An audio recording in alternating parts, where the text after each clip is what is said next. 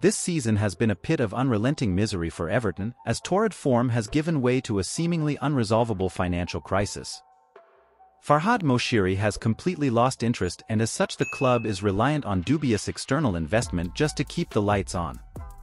It is a sad state of affairs for a club so rich in tradition, forced into such a state by a disgraceful owner.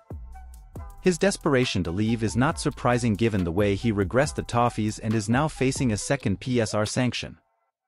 Although they have had some success in their recent appeal, it may not be enough to ensure safety if they receive further punishment. While Everton are expected to once again fail to comply with the PSR, there is also an expectation that the previous sanction will offer a new defense against another major punishment. Therefore, whilst point deduction remains entirely possible, any sanction, probably another 6-point penalty, would have to be reduced by 2/3. This is due to the fact that 2 of the 3 years in question had already been attempted at the beginning of this campaign.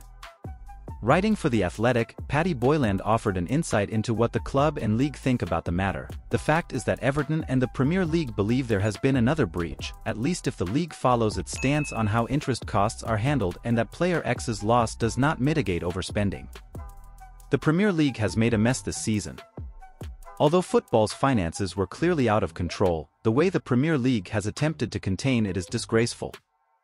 After all, opting for Everton and Nottingham Forest, whilst restricting Aston Villa and Newcastle, shows a clear bias towards the ambitious few looking to disrupt the traditional Big Six. However, they are the ones who have enough financial power to choose the best players from these teams as and when they want, thus resulting in the division's monopoly. While Chelsea spends with reckless freedom and Manchester City and Manchester United have dominated the transfer market for a decade, little old Everton has been crushed under the Premier League's dominating weight for the most minute infractions.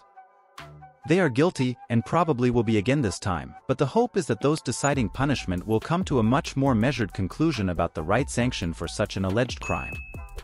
Regardless, the Premier League's handling of this season has been a sham, negatively affecting everyone under its umbrella.